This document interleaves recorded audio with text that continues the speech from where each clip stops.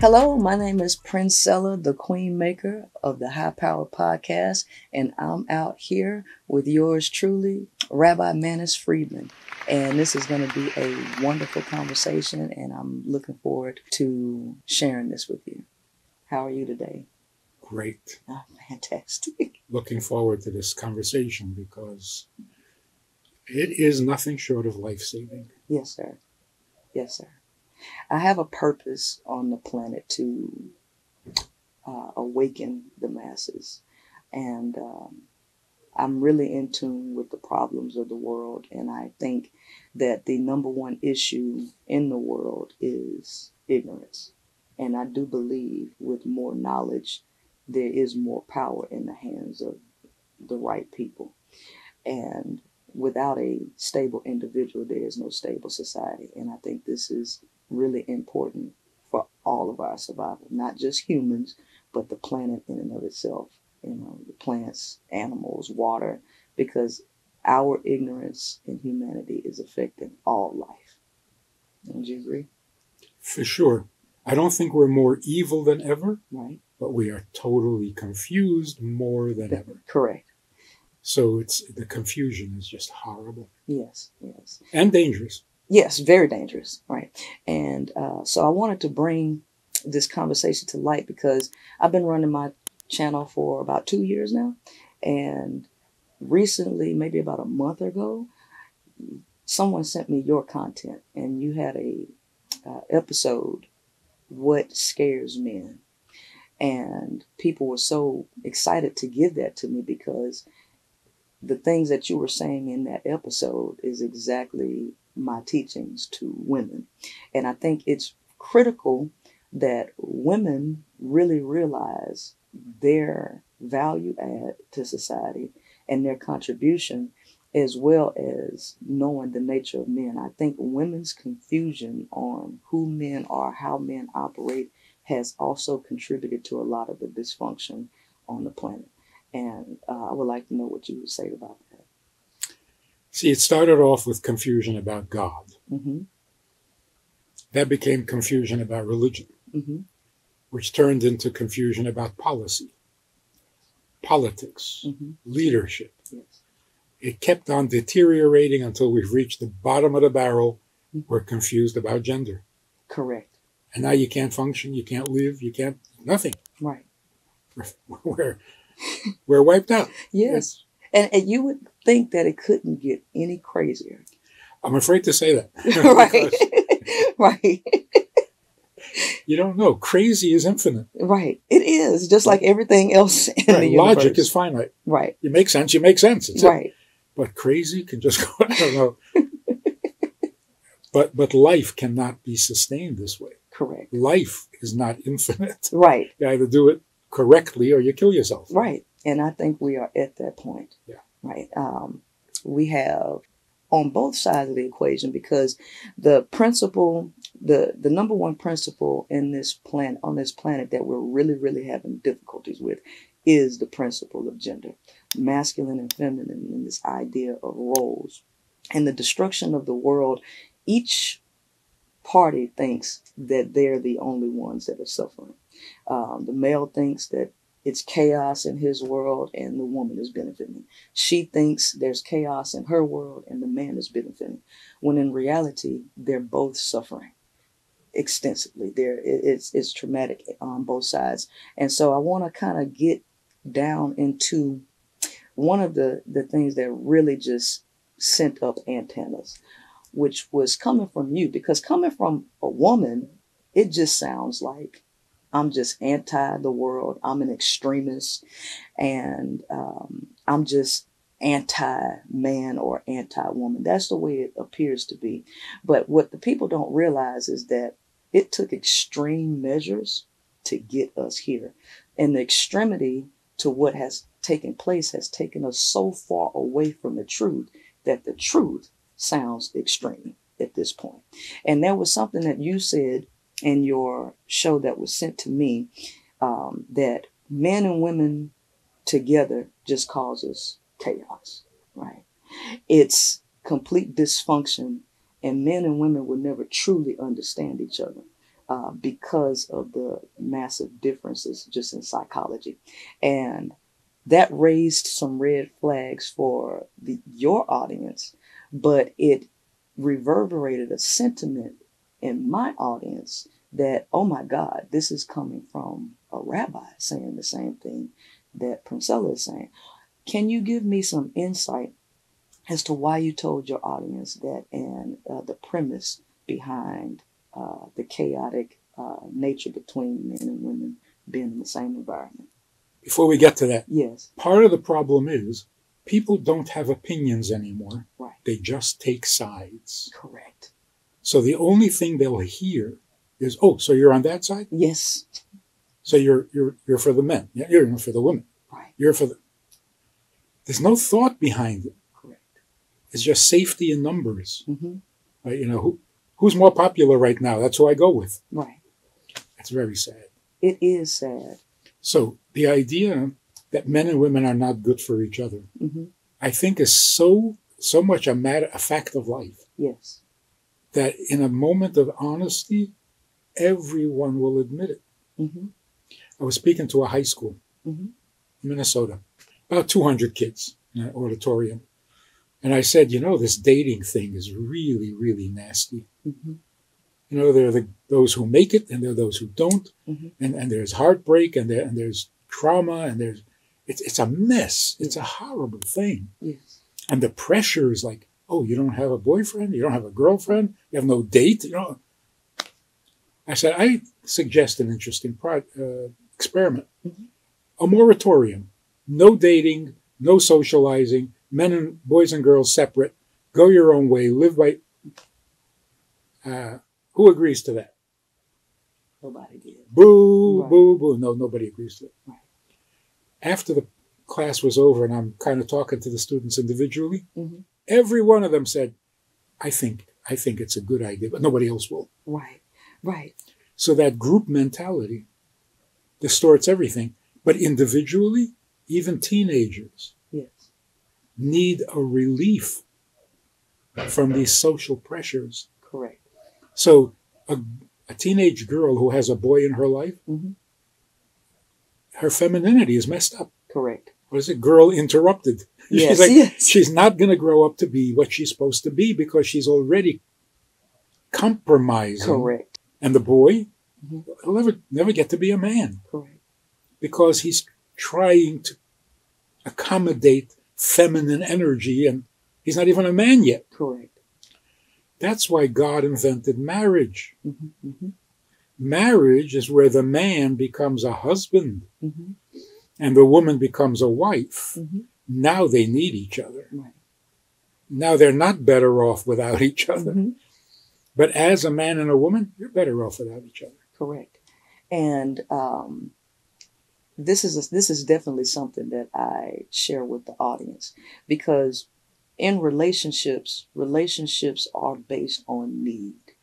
And when you put a person in a needy situation, they end up compromising themselves and they start to look outside of themselves for other people to fulfill these voids, which keeps both individuals incomplete, where they start to drain the life out of each other with expectations. Well, we're supposed to do this because we're in a relationship. This is what you're supposed to do. And in that instance, it forces people into an unnatural situation. And when it comes to marriage or just relationships in general, specifically dealing with the male, there's a reason why the male functions the way he functions. And no amount of medical interventions is going to change that. And it is due to the universal principles of how masculine energy functions and how feminine energy functions. And the male's brain wiring is drastically different from women's. And you know? Yes, I definitely do know. Pray tell. Yes, okay. So what appears to be impediments for the male is based on a social expectation. Men are being judged on the rubric of a woman because women are naturally social. The male is naturally antisocial for reasons of survival. This is coded into his biology, simply because men are to compete with each other to gain access to women. This is just the hard wiring of the male nature, which means there are certain aspects about him that are turned down, whereas women have certain aspects about them that are turned up due to them needing to take care of the children and create a village with support within them. That's not necessarily how the male operates. The male operates naturally in a dominance hierarchical way. Because of that, it makes the male's life very difficult because he has codependent ways that he needs to come out of before he can actually stand on his own.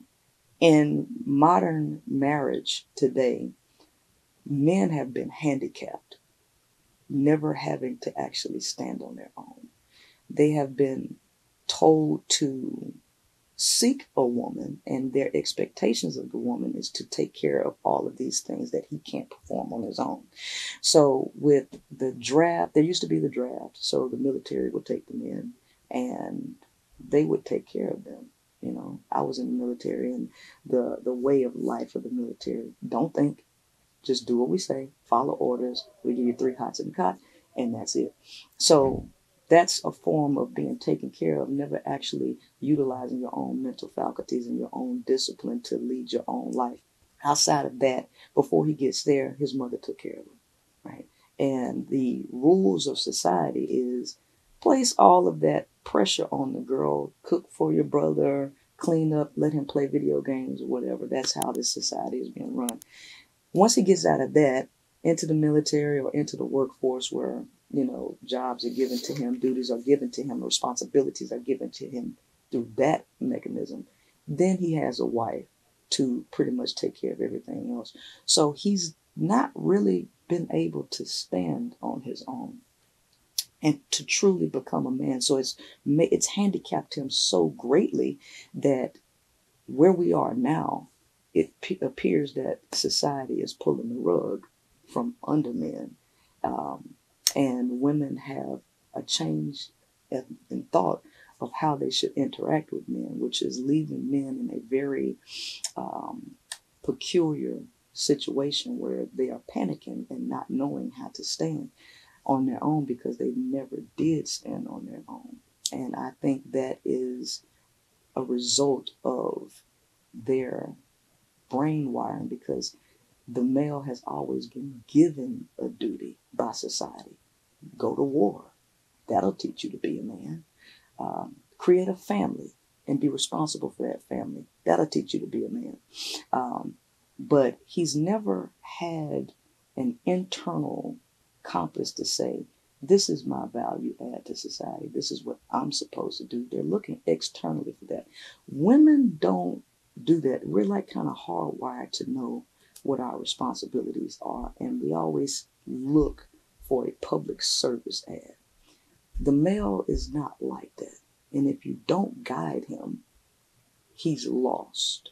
And that difference is what creates a lot of the chaos, even in relationships. Because if the man can't uphold the social expectations, even though he also has to control the sexual urges and all of the thoughts that are going through his head due to the flood of external stimuli, with having to do all of that and failing at societal expectations, the male is crumbling emotionally, and the woman doesn't really understand why. And because she doesn't understand why, she's unconsciously putting extra pressure on him to perform in a way that he really can't. And oh, is that what it means? It's not good for man to be alone. yes, Yeah, yes, but let's back up a little bit. sure. This is what went wrong for men. What would be the right thing? In other words, what is a man before you mess him up? He's just a male. Which is what? Which is what would a man be if no one messed him up? What would a man be? He would just be a wandering phallus looking for a external vessel to transfer his genes into and just try to figure out life. Either he's going to do that and perish or just try to survive. And that's just what he is until you put him in society and say, nope, you can't be that. It doesn't give men a very good starting point. It doesn't, but that's the basis of all life begins with the biological code, or, the 5 characteristics of life. We all follow it. So the male has to be trained to be social or to function in society. Well, yeah, we all have to be trained. Yes. But what are we starting with? What gifts do men start with, and what gifts do women bring to the picture? Well, everybody has different gifts. If we're talking about just on the biological level, there is no gift outside of biology if we're just speaking of procreation. But then when you get to the spirit level, though, that's where the gifts are here. And we are creators. We have things that we do, whether it's drawing, singing, painting, music. All of the art forms are gifts to this world that unfortunately we haven't been allowed to keep amongst ourselves and share amongst the community. Those have been capitalized on by external entities, but that's another topic for a conversation. But the fact of the matter is that we all have natural gifts that we can add to society. The problem for males is that their biological need overshadows the gifts that they could have. And so instead of transferring that energy into an external purpose, whether it be through arts or some creative effort, they're wasting it on coping mechanisms, right?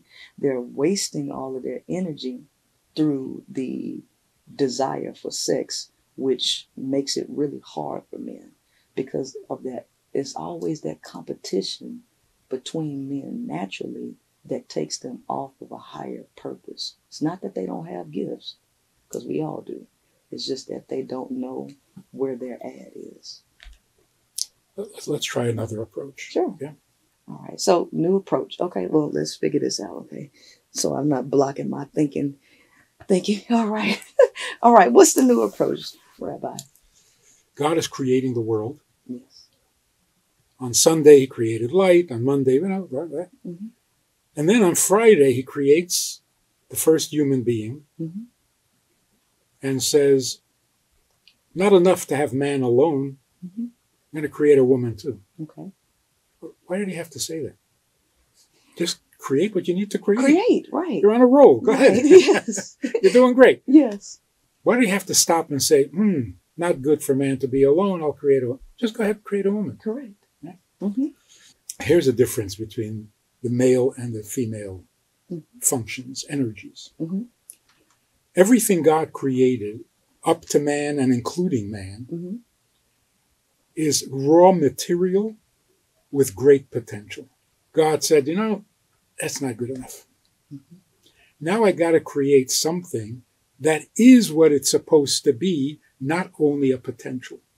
So I'm going to create a woman. So the difference between the man and the woman is the man has potential to be.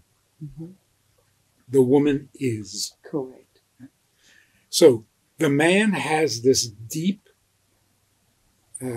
pressure to accomplish because he's not what he's supposed to be by nature, right? By creation. So he has to achieve, he has to accomplish, he has to fix something, acquire something that he doesn't have. The woman, on the other hand, is perfectly content with who she is, but wants to nurture others. So she doesn't have that intense fear of maybe not accomplishing and being a 0. Correct. You can go, as a woman, you can go from a 1 to a 10. There's no 0. Right. Because I am what I'm supposed to be. Right. Now the question is, how much can I nurture in others? In some way, it turns out men thrive on fixing what is wrong. Women thrive on nurturing what is good. Correct. Here's when men and women hang around together too much, like a totally co-ed society. Correct. Men develop a need to receive, to be nurtured, and women develop this feeling of responsibility to change things, Correct. to fix what's wrong. Right. And we're both frustrated. Right. And it's not working. It's not working. Even intimacy, even the sexual drive, it's all constructive. A man feels that he needs to procreate, Right. to make life. Correct. Then he's accomplished something. Mm-hmm. The woman feels life is great, let me nurture it. Right. And even biologically, that's the truth. That's the truth. Yes. The uterus doesn't go looking, Right. but whatever comes to the uterus It will blossom, Mm-hmm. come alive, Yes. will be nurtured. So men are the providers, women are the nurturers. Mm-hmm. A man can bring home wheat. Mm-hmm. It's not bread. Right. You can't eat wheat. Mm-hmm. So when men start feeling like they should be receiving pleasure Right. instead of giving pleasure, Mm-hmm. they're emasculated. Mm-hmm. When a woman feels she has to fix everything that's wrong, I don't know what the equivalent for emasculated in women, I don't think there's actually a word for it. but it's frustration. It's frustration for sure. So in a marriage, Mm-hmm. the man is the provider, the protector, bring home what isn't in the home. Mm-hmm. The woman, on the other hand, is anything good, I'll make it better. Mm-hmm. So women are content when things are good. Men are bored when things are good because there's nothing to fix. Mm-hmm. And that is a result of the electrical current that is to continue moving, because that is the principle of masculine energy. Masculine energy is a moving. That's what energy. we were created for. Right. Men were created to become something. Mm-hmm. Women were created to make other things become. Mm-hmm. And so what I would like to say in terms of the giving, I don't think it's natural in men to give. I think they have to be trained and taught that they have to give, because it's a part of discipline. I think men are fire, and I think fire is a good thing. Fire provides heat. You can cook with fire, but fire can also get out of control and burn things down. Right. And I think that. So God says to men, Yes. fix the world. Excuse me, you're not fixing, you're breaking. Right. But the drive, Mm-hmm. the natural drive is, I must show something, accomplish something. Mm-hmm. And so this guy says, when I was young, I was determined to be the best at everything. Mm-hmm. I got a little older and a little more realistic, and I thought, maybe I'll just be the best at something. Yes. And then I got a little older and wiser, Right. and I thought maybe I could be good at something, Right. not the best. Right. And now, as I'm getting really old, if my wife writes on my tombstone, he was okay, I'll settle for that. Yes. I'll settle for okay. Yes. Of course, we can use the drive to accomplish Mm-hmm. in a destructive way. Yes. Mm-hmm. And that's why we need the woman to kind of give our creative abilities Mm-hmm. a structure. Mm-hmm. And here comes the challenging part, is that there is a natural tendency for the male to not respect or desire to listen to women. Men only respect other men, and they only value the opinions of other men. And so there has to be something that is developed in the male that would make him okay with listening to a woman. And so even It's called marriage. and even then he won't. And right, even then he won't, because the woman in the marriage ends up taking a lot of the burden, because I don't think men have to earn, they have to earn everything. And women have not been really made aware of the nature of men having to earn. So women have been giving men access without him earning the right to say that I belong here, because you have to prove yourself to be capable. A lot of incapable men are getting into relationships with women, and this behavior of expecting the woman to do everything, where the man is crumbling and just riding along on her coattail, that has become the norm. And women are confused about why that's happening. And it's like they give, and the man just takes, and never reciprocates. It's when she gets sick, he leaves. If he gets sick, she's there taking care of. She's actually doing the providing and protecting, because provision and protection comes naturally to a woman. Otherwise known as nurturing. Right. Yes. Nurturing is providing and protecting. The man, because he's fearful by nature, he lives in a fear. Fear in and of itself, is destructive, and fear and scarcity is connected with each other. And a scarce mind is always going to operate in hoarding, it's going to operate in competition, it's going to operate in these lower vibrational things that are truly destructive to self and others. And it's really difficult to get the man into a mind that there is abundance, because there's something in his mind that's always saying scarce. Fear. Destruction. Well, the fear is, I may not amount to anything. Right.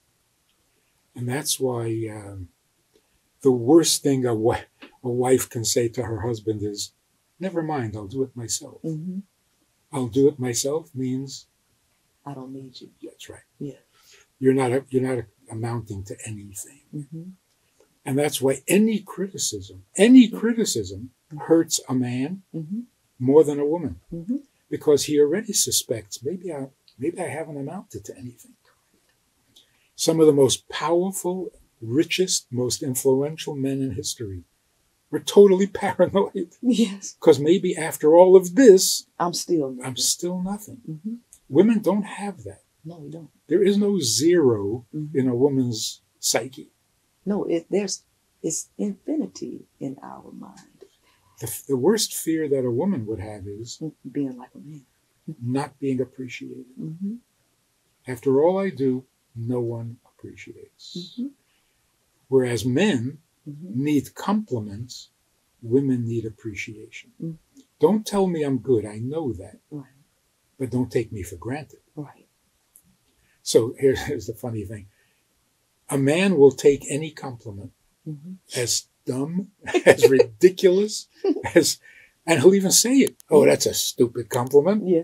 But it worked. Yes. It makes him feel great. Yes. A woman says to her husband, you changed the light bulb? Mm-hmm. I didn't know you could. And he's, oh, come on. Right. Anyone can change a light bulb, but he feels great. Mm-hmm. Why? He's not zero. Right. He changed a light bulb. Yes. But imagine if the husband wants to return the compliment, and the next day at breakfast he says, you made the omelet? I didn't know you.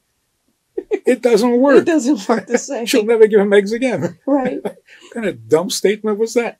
You know what's funny is that Gary Chapman, he's the author of a book called The 5 Love Languages. And what I've told my audience is you'll find that the man's love language is typically words of affirmation. They need somebody to tell them that they're great. And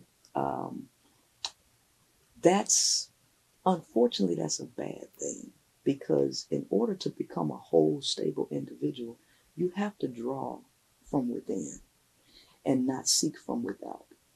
And men are constantly seeking external validation for their existence, which results in codependency. So the male is codependent by nature. And what happens because of that codependency, they look for relationships where they are needed. And when two people need each other as opposed to want each other, it creates an imbalance where people are drawing from the energetic resources of the other person. The further down that the man is and empty on the inside where he can't draw, the more energy he ends up pulling from the woman, which depletes her. Again, let's put that in a different. Sure. If we don't need each other, we will never bond. Mm-hmm. Wanting each other is greedy.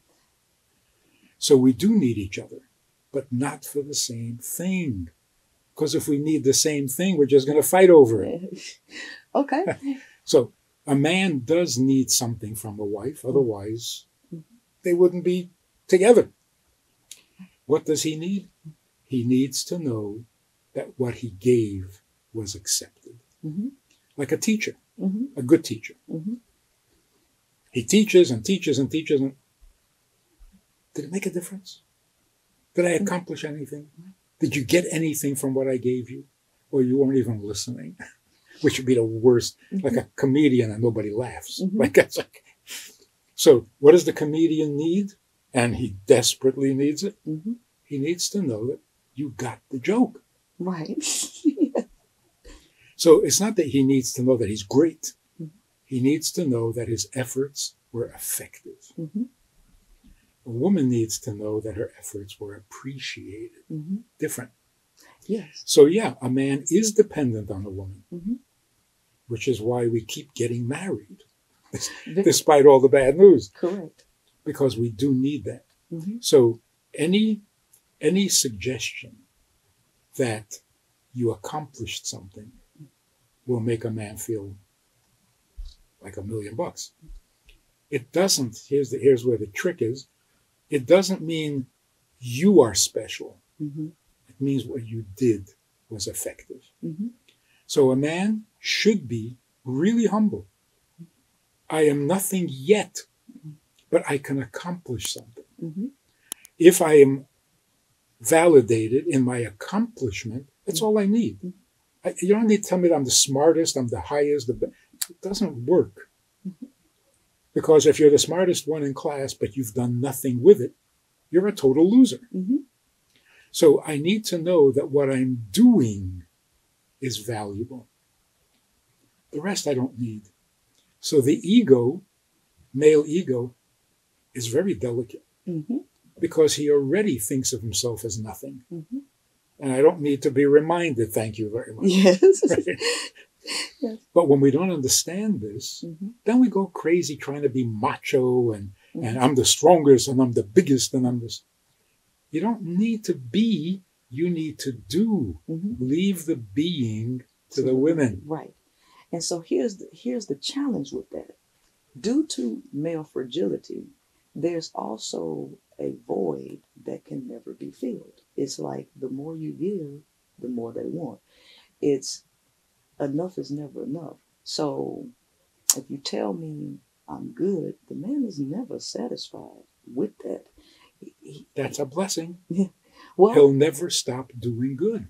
Well, for the woman, it is bad because there's never enough that she can do. So for him, it's I need more and more and more external validation. That's when he becomes needy. Right. When he stops being the giver and starts acting like a receiver, which doesn't work because he's not built that way.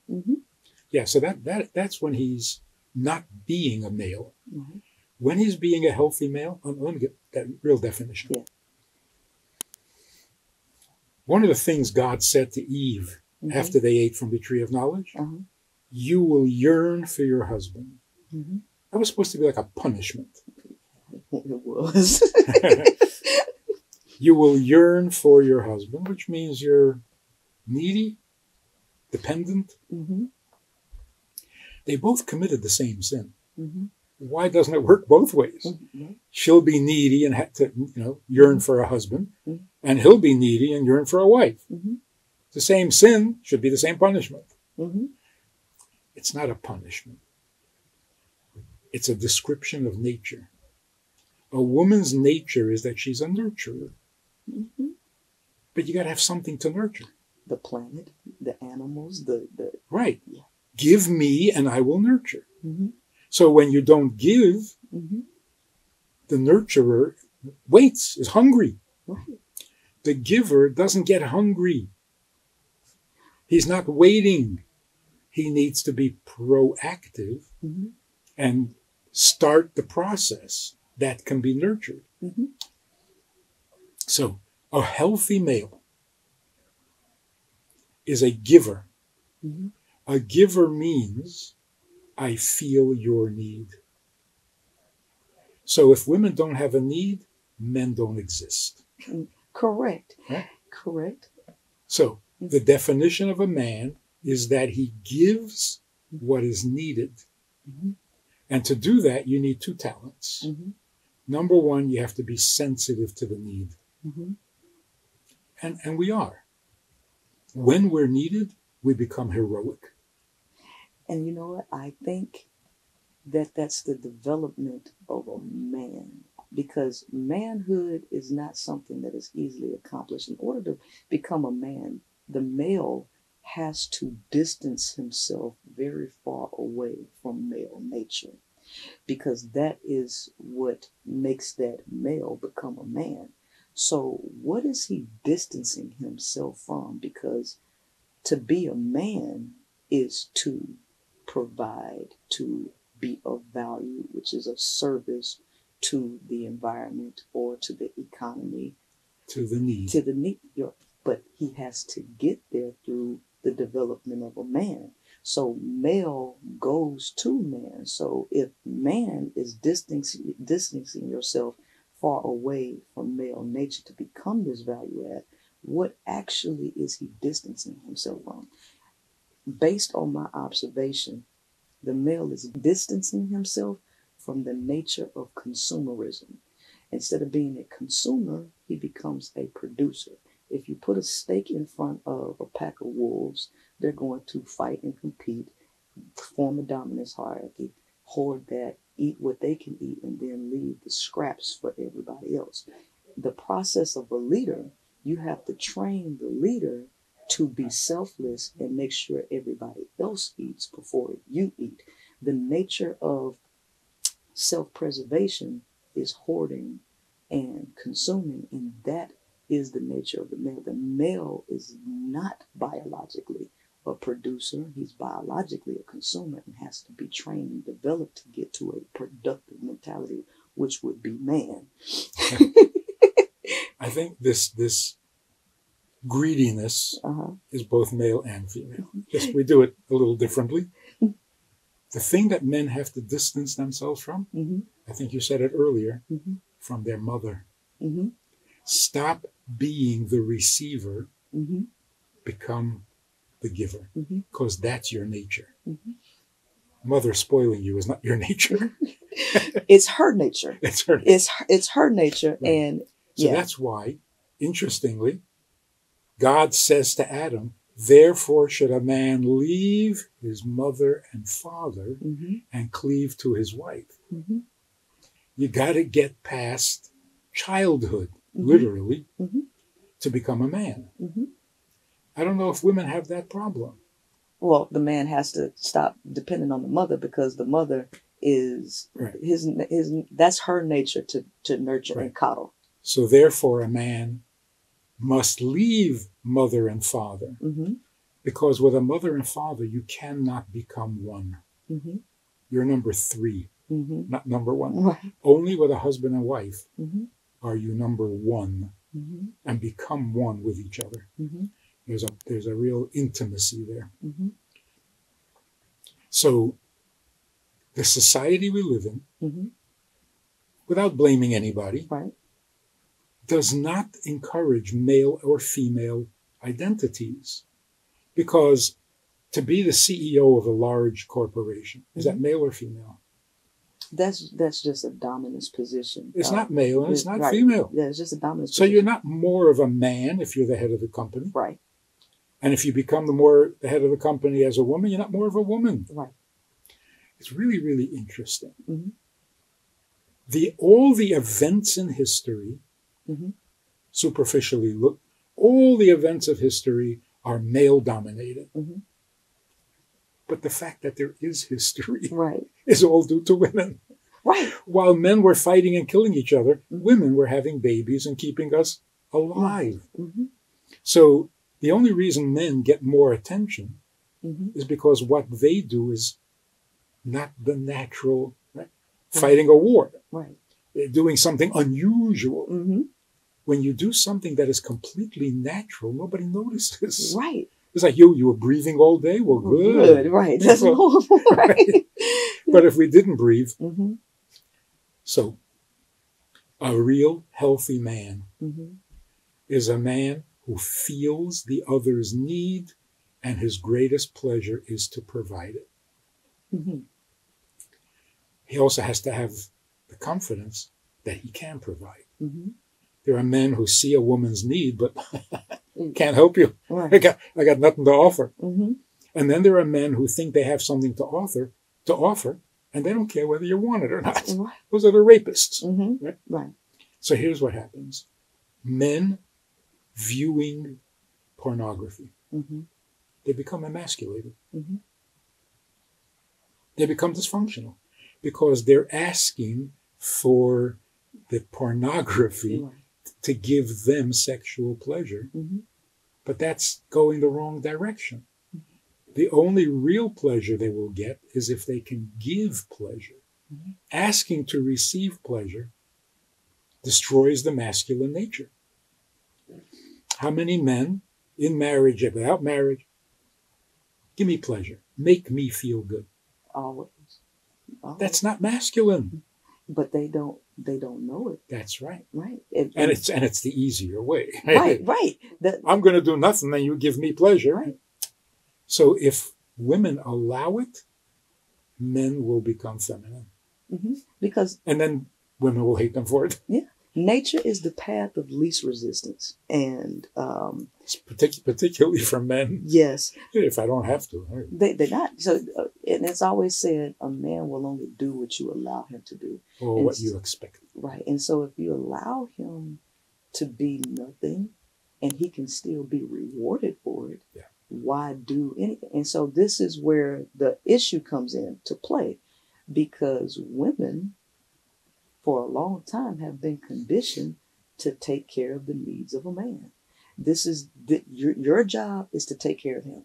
Well, if that's how society is set up, the man has never had to do anything.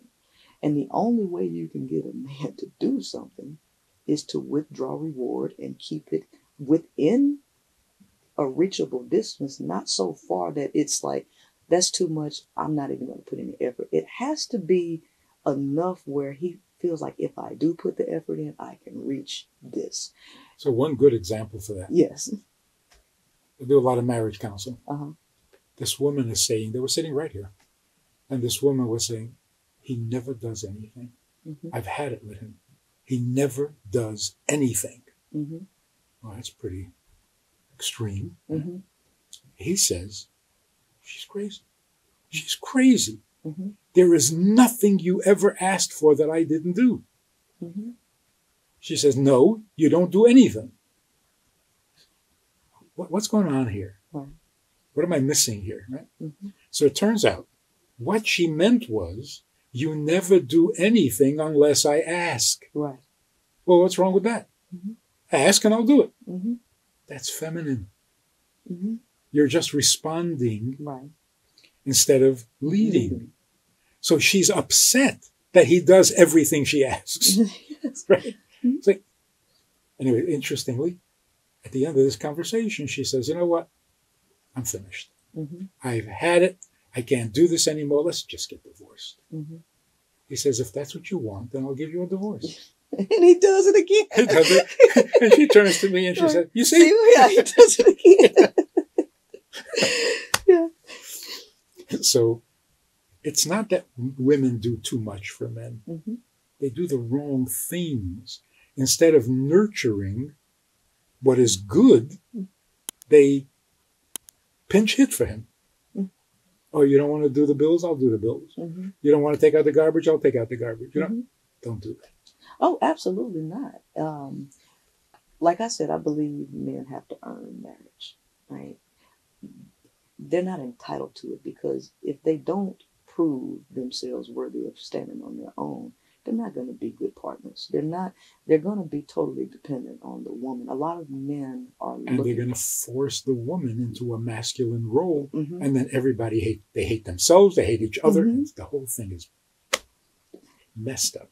And so the thing about it is that in each and every last one of us, we both have masculine and feminine within us. No life can exist without those two principles. So women have they have a more of a balanced side to this masculine and feminine thing. The male is really tipped on the physical level of masculinity, and he believes that just his physical vessel is the only masculine part of him. What he hasn't realized is there is a thing of mental masculinity and mental femininity that men haven't typically accessed the mental masculine part of it, and they don't have that level of willpower and self-control to direct their energetic forces to a goal. That's when it falls apart. Mm-hmm. Right? But I'm trying to look at the ideal. Mm-hmm. If everything was if we were normal, Mm-hmm. what would we be? It's hard to imagine. Right. Like, can you imagine normal people? Well, So we can go back to them men fighting while women were just taking care of things. What makes men fight each other? What makes them behave? Even if this capitalistic system was not here, how would men behave just amongst themselves without women in the picture? How would they, if women were over there and the men saw them over there, how would they behave with each other to get the attention of those women? they would be completely frustrated and bored Mm-hmm. because they sense no need. Mm-hmm. And their entire existence is a response to a need. Mm-hmm. So we need each other, which is good. If we could identify that need Mm-hmm. and apply ourselves to it, Mm-hmm. we would both be very, very healthy. The only thing I think I halfway agree with you there. The part that we're diverging in is the need part, where we, because need creates a level of dependency. Because there's three levels. There's dependency, then there's independence, and then there's interdependence. The dependence part is where a person is totally needy and really leaning externally on other people. There has to be a move to a level of independence where you do become a value add. And then once you get to this value add where you know exactly what you bring to the table, then you can move to a level of interdependence where you can collaborate, right? Where two whole people actually put into a pot together. I agree 100%. Yes. But you're working your way up. Mm-hmm. I'm trying to work my way down. Right? It's like, if you don't mess up, Mm-hmm. you will be interdependent. Mm-hmm. Just don't mess up. In other words, you're starting off healthy. Mm-hmm. Don't mess it up. Instead of saying, oh, we're all messed up, how do we get back to normal? Well, that's more of a realistic thing, because it is. we are in a system that breaks people, that breaks everybody. And so because our values mm-hmm. are neither male nor female. Our values, money. Yes. That's not male or female. It's what it is because everything is an energy, right? So whether it's male or female, it's either in a masculine or feminine energetic position. So if it's a man or a woman doing it. Well, no. Because even like I said with electronics, there's a masculine and feminine principle. That's not man or woman, but that is a masculine and feminine principle. Yeah, and they don't mess up. Yeah. Right. So with the human, there is a need for survival. Like the body needs food, air, water. That's an absolute need for survival. The problem comes in with the male and in the male where the need for a woman is just about as high as the need for air and food and water. To be feminine. Yes. And so women don't have this need for man in the same category that men have the need for woman. Food, sex, sleep, water, all of these things, and then you throw a woman in there with that. The man does not exist at that capacity for women. So because of that imbalance in need, there's a lot of pressure put on the woman to perform a certain way for the male's fragile ego. And if the male never begins to strengthen his own ego to draw from within without having to depend on a woman, it's going to be a very difficult thing, because especially with the shift in society, women are tired of men depending on them for everything. And a lot of times women are doing everything that they can, and it's still not working. No amount of praise. If the man doesn't have a sense of independence within him, nothing that the woman does, no amount of praise, that's not going to work, because he's still always going to be unhappy. Mark Twain said this. No, it wasn't Mark Twain. It was Immanuel Kant. Immanuel Kant said, give a man everything he desires, and at that moment, everything is not everything. It's like a bottomless pit with a lot of men, and we have 8 billion people on the planet now. Half of those 8 billion are men.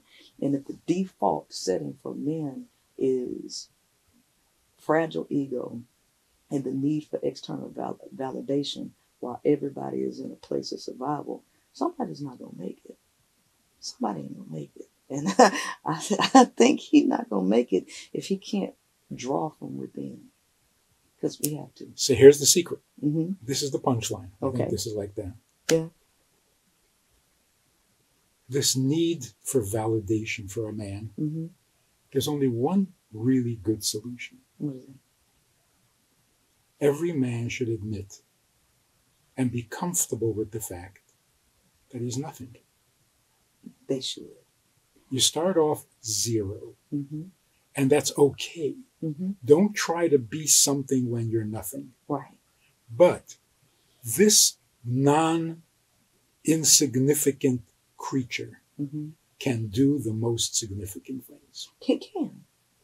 That's male. Mm-hmm. Male means I'm not the needy one. Mm-hmm. I provide for the needy. Mm-hmm. And I am still nothing. Mm-hmm. And that's okay. Mm-hmm. So I don't need compliments on my tombstone. Mm-hmm. I need to know that I created tombstones. Right. But I made a contribution, Mm-hmm. not I became something. Right. The harder men try to be something, Mm-hmm. the more feminine they're going to become. Mm-hmm. I totally agree with that. And you know what?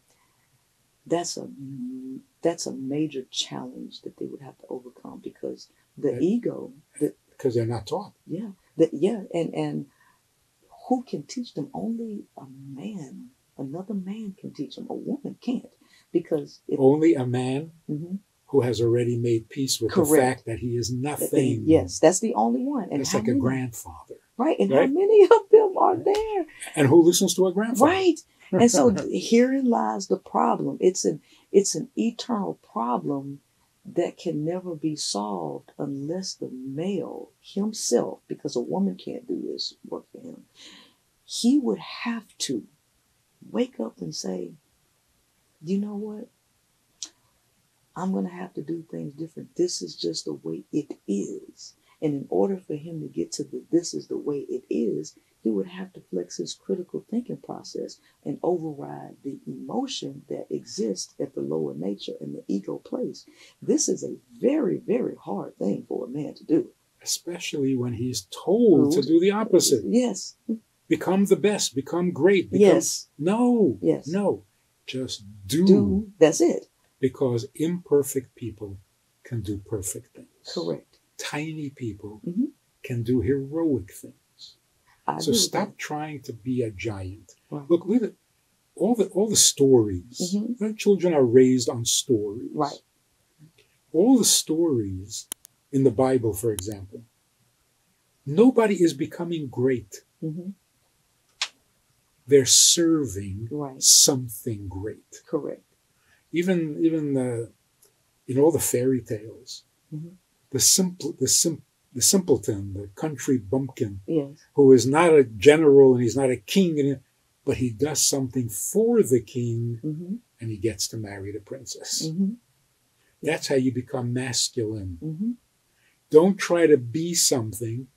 Do something for someone who is. Let me ask you this question. Today, Mm-hmm. all our heroes are super, right? Mm-hmm. Wrong image. Mm-hmm. Tell me how the simple person can do something magnificent Mm-hmm. for the important people. Mm-hmm. Don't make me the important person. Right. It doesn't work. We're not Superman, Right. and we shouldn't be. Mm-hmm. We should be very humble creatures, Yes. knowing Mm-hmm. that we have no Intrinsic value. intrinsic absolute value, correct. but what we do Mm-hmm. is divine.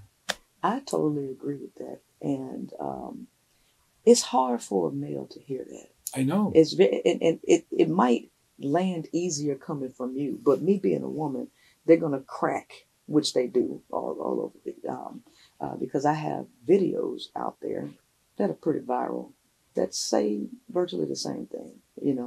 That the male doesn't have any innate value. This is not to And doesn't need it. It doesn't, but everything is feeding the male's ego in the society. And this is what creates narcissistic personality disorder, because NPD is a disorder.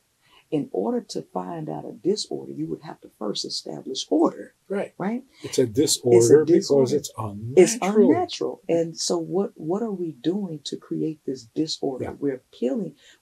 We're unnaturally inflating the male ego, and he sees himself as something he's not. So when you tell him at this point where he believes he's something he's not, that he's nothing or he doesn't have intrinsic value, this is when things go crazy. But at some point, the truth has to be established so that we can get back to a natural way of life, right? And so this is very hard for men to hear. Women have a responsibility to understand this, because the woman cannot continue to give masculinely. They can't continue to give to the male in the way that they have been given, because what they're giving is a lot of energy that makes the male function in a lazy way. He doesn't get up and do. And here's the tragic thing is this. The male has to sink or swim. He has to sink or swim. And nobody can actually save him. He can only save himself, right? Men create great things with the use of muses, but they don't touch the muses. These are inspirational figures for them to do wonderful things like art and things like that. But society has handicapped men to a great extent. And I think what is unfortunate about this entire thing is that during the handicapping process, they never set the male up to succeed in doing something. And now where they are is pulling the rug from under men and letting them fall on society in total confusion.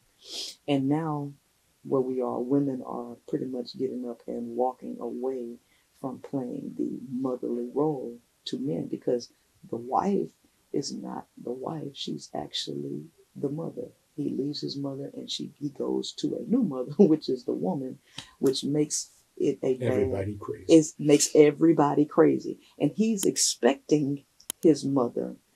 And I'm not certain if you've listened to any of the Manosphere content.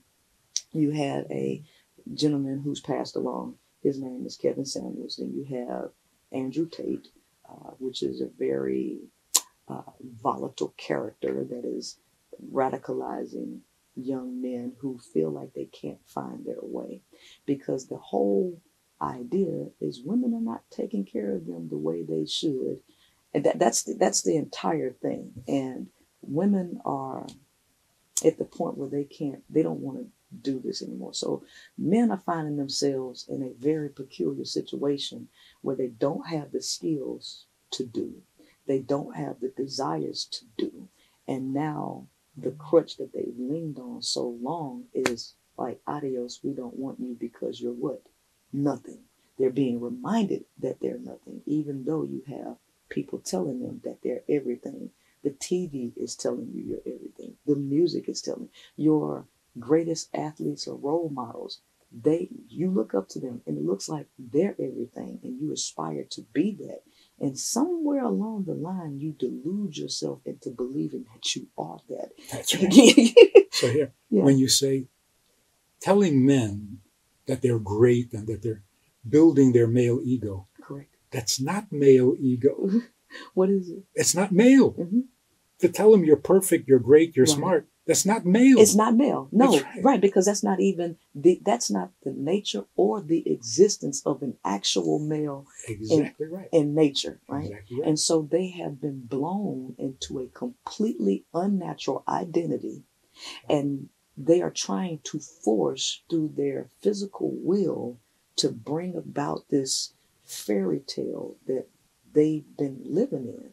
And this has done a major detriment to everybody. So children, mm-hmm. we know, because we're very smart, we know that we should never say to a child who does something really bad, we should never say you're a bad boy. Right. What you did was bad. Yes. That's like psychology 101. Yes. Never say you're bad. Right. Say that was wrong. That was bad. Yeah. Good. Okay.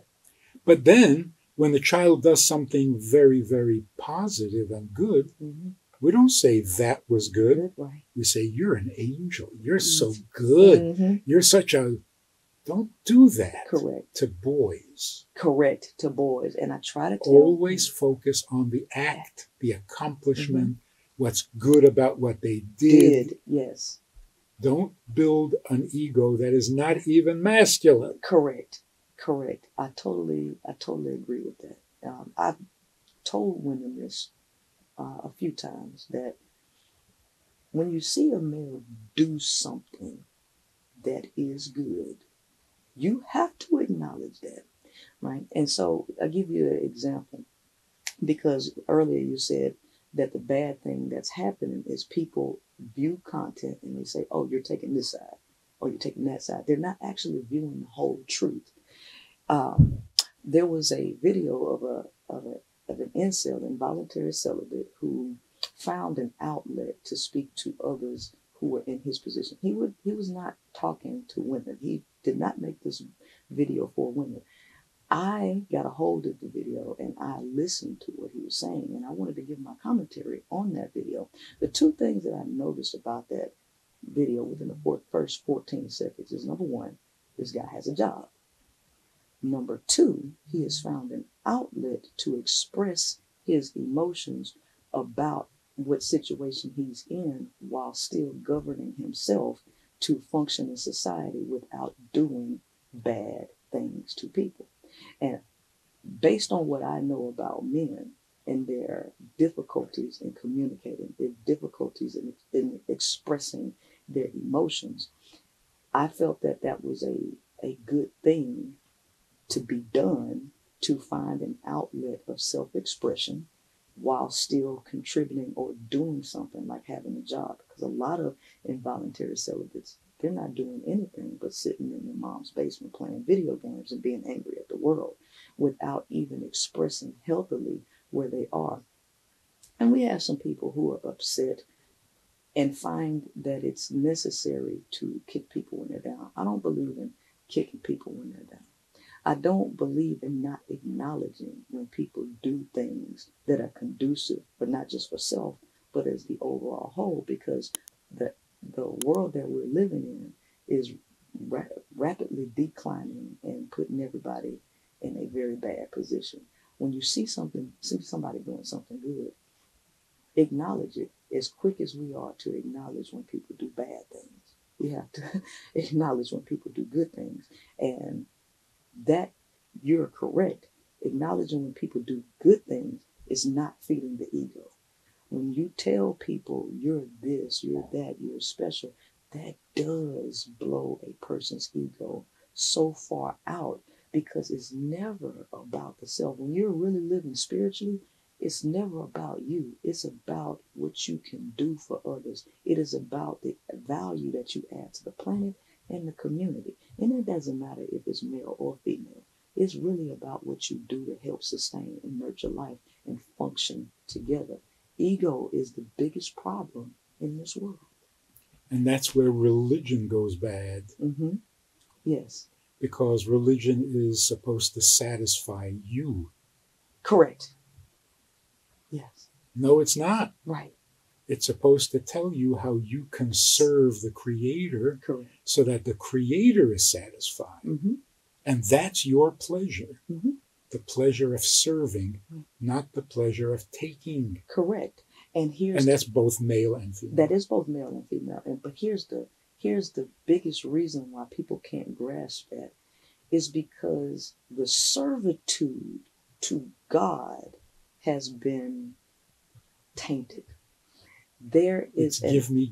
Yes, it's an alternate God that's not the true God, because the true God that you would be serving, that God put everything inside of you that you needed to express, to actually be that value add. And when you're living your true authentic self, you are serving God, because your true authentic self is adding value to the planet and others. Most people are going to churches and they're just giving up all of their resources to a pastor, and they're being told this is how you're serving God. That's not God that you're serving. You doing what some man wants you to do is not actually serving God, because you're looking externally for this God, when everything that you needed to be to serve the true divine Creator is within you. The moment that you start looking outside of yourself, you're off the path. Well,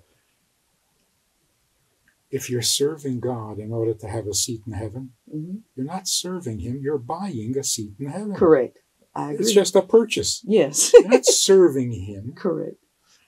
And that's, if you really want to go back to where did all this begin? Mm-hmm. It all began when people started preaching, you are so dependent on God. Right. God is perfect and you're in trouble. Right.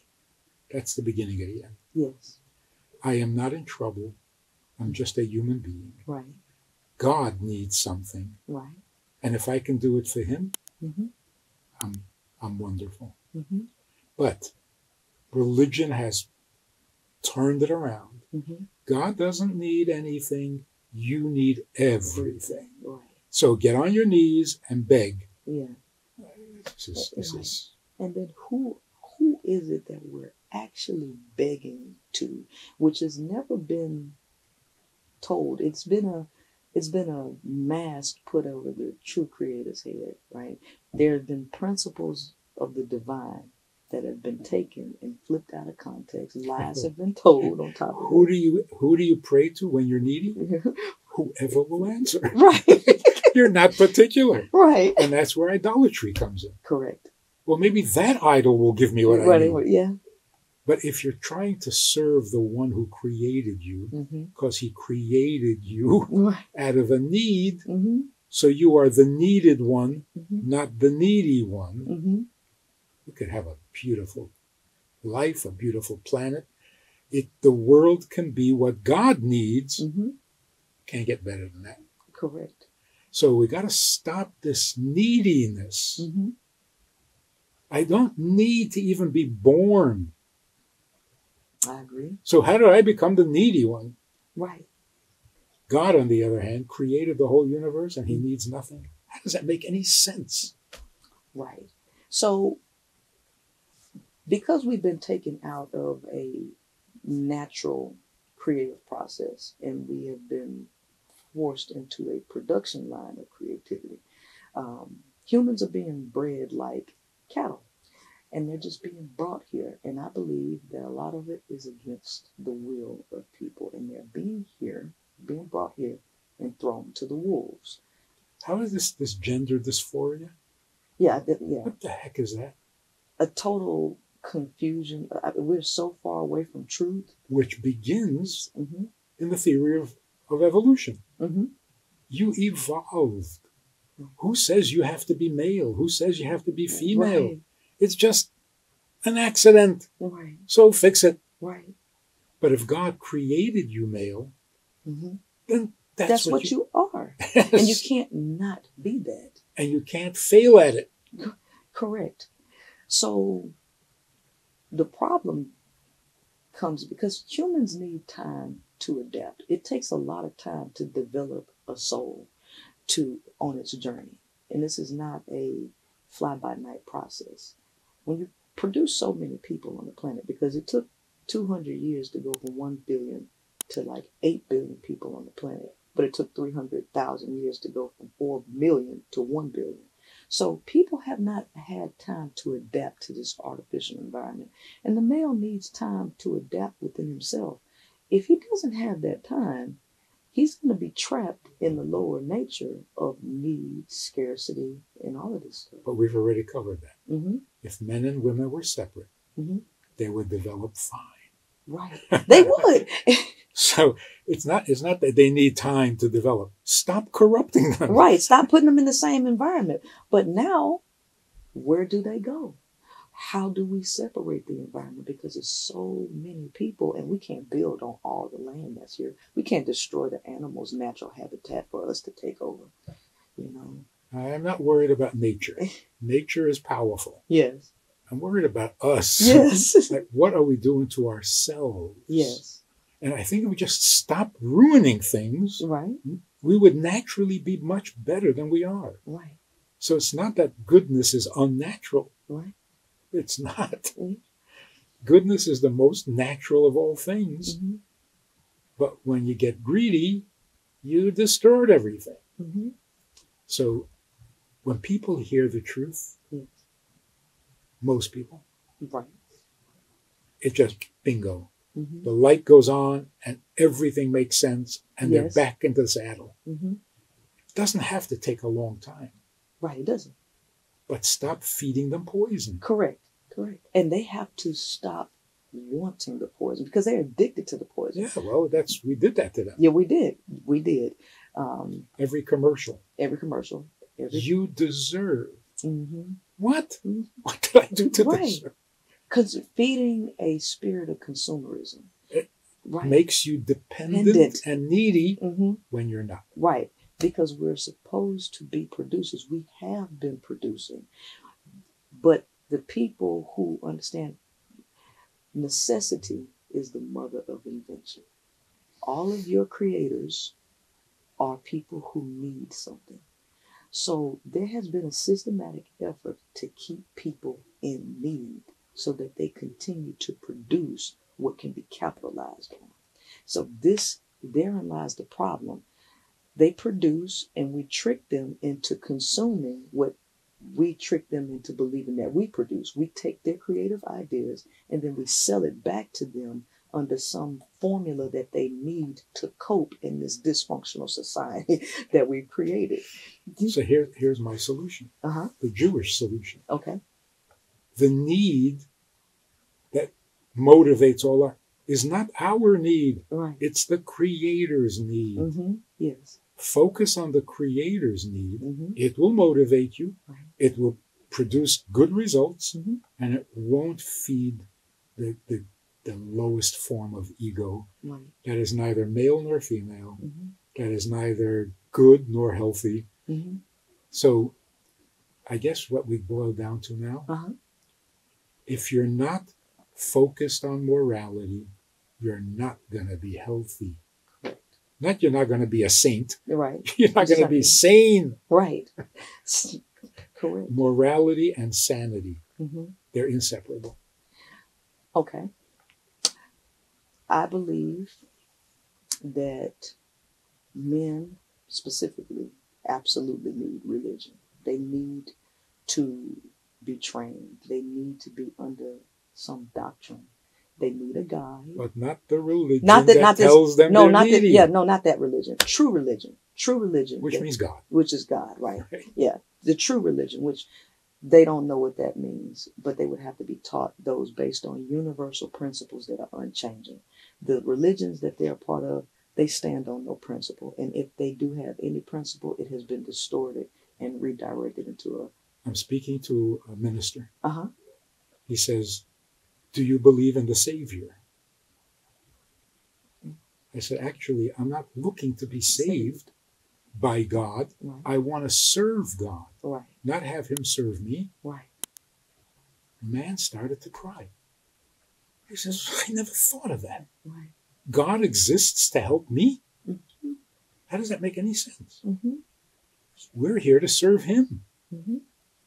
That solves 90% of your problems. Mm-hmm. Am I getting? Am I having? Am I happy? Right. Drop it. Which means that a person... Are you serving God? Right. That's all. That's all you need to worry about.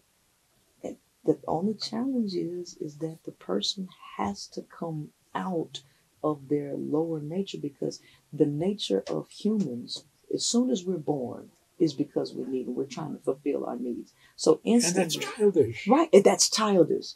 And so grow up. So nobody has actually been taught what it means to Yes. grow up and how to be men and women. They haven't. And so they're all in an infantile state. And it's unfortunate, because once you get to a certain level, it becomes hard to reteach or train a person. So this has to be instilled very young. Exactly. And if you don't instill it, well, who's the first teacher of the child? The mother's the first teacher of the child. So depending on if it's a male or female child, the education process has to change after a certain age, right? The mother nurtures, but for a boy child, that boy child has to be in the presence of a man who knows this, because if he is not, right? Or a grandmother. Or grandmother. Grandmothers are so powerful. Yes, they are. They're so much more powerful than a mother. They are. They're more respected. They are more knowledgeable, more wise, right? And this is throughout the ages. It has always been the grandmother, even in nature, who carried the wisdom, because wisdom is the true teacher. Wisdom is everything. And I don't think that we value grandmothers. We don't. We criticize. There's ageism. Old-fashioned. And so we're valuing youth. The reason that society values youth is because of the need to suck the life out of the youth. We don't value they spend more money. They spend more money. They're more reckless. They go to jail. We can get higher insurance rates out of them due to their ignorance and their impulsivity. There is a need to feed off of the youthful energy, the life force energy that's concentrated in the youth. And so we devalue the elders who actually know how to get through in this world. Yes. So our bottom line is, yes, from all of our conversation, yes, listen to your grandmother. Yes, listen to your grandmother. Really? Yes. That's what it boils down to. Yes. And we just have to stop damaging people. And, it's so bad, because the damaged don't know that they're damaged. And so they have a repetitive cycle where they keep reproducing the same problem. Yeah. And so when people say, so what should I do? What should I do? Listen to your grandmother. The solution is not far away. Right. It really is. If everyone listened to their grandmother, we would have an ideal society. Well, yes and no. As long as the grandmother is not completely delusional and giving you bad information. Or suffering from Alzheimer's. Oh, so right, yeah. Yeah. We have to consider that too. Yeah. Yes, indeed. But that's really... I want to help society figure this thing out. You are helping society. Yes. But when you help society, and I think this is really, really important, you have this gardener yes, who loves plants and flowers and beauty and really talented, can't stand that neglected piece of lawn or yard. So he just goes in there and he cleans it up and he pretties it up and he plans. Oh, and then suddenly some guy comes over and hands him a check. He says, "What is this?" Right. He says, "Well, that piece of property you just made beautiful. It's my land. Yes. So I owe you. Thank you." Mm-hmm. We're all making God's garden more beautiful Yes. with everything we do. Yes. Whoever invented the bread slicer, Yes. whoever invented the electric toothbrush, Right. you're making God's garden livable, Yes. better. Yes. You don't realize it. Right. You think you're just going to a boring job. Mm-hmm. But even if you work in a company and you're at the bottom of the heap, all you do is send out the package Yes. in the shipping department. But what you do is valuable. To whom? Mhm. That's the thing. Yes. You think you're making the yard nice? No, You're satisfying the owner's desire. Mm-hmm. You're serving God with everything you do. Yes.